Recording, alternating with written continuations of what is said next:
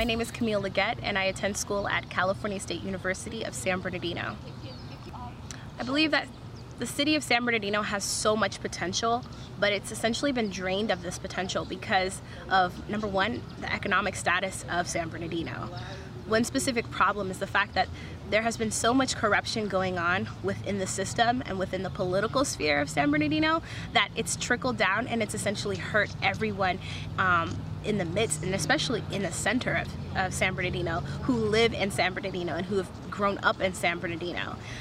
San Bernardino used to be a flourishing city that had a lot of businesses, a lot of economic status, but because of a lot of the businesses pulled out of San Bernardino, it has literally left this city that was once beautiful into a ghost town.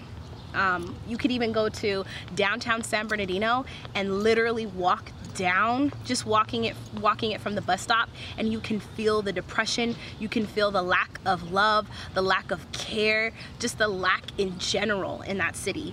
I didn't believe it until I personally took a bus drive down to San Bernardino, the downtown area, and I walked through there.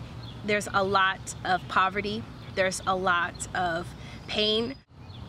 I am all in favor for a recall. I think that we need to get these so-called political leaders, these political officials who are supposed to take their job and better it for human beings, for the society, and specifically for San Bernardino.